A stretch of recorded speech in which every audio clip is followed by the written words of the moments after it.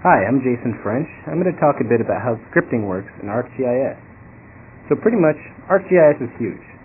There's the desktop user interface, which most users interact with, but that really only represents a fraction of the capability and innovation that ArcGIS offers.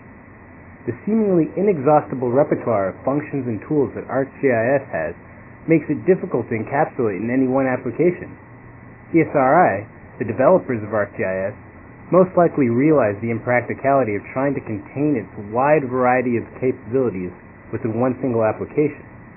They instead built a software framework which allows others to programmatically access ArcGIS's functionality. Hidden behind the windows, toolbars, and menus that make up the visual experience in ArcMap, ArcCatalog, and ArcScene are what are known as ArcObjects, modular components of technology which streamline the process of writing GIS-centric scientific desktop software. In fact, ArcMap, ArcCatalog, and ArcScene are all examples of software built using these very same objects. So great, the developers built ArcObjects to make their jobs easier, but why should anyone else bother using them?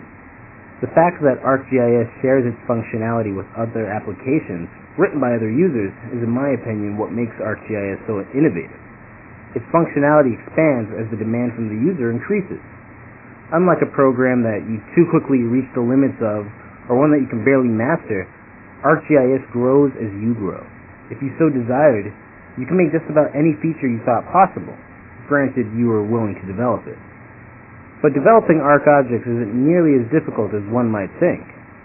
Much like with Arc's functionality in general, you can expose yourself to only as much as you're ready to deal with at a time.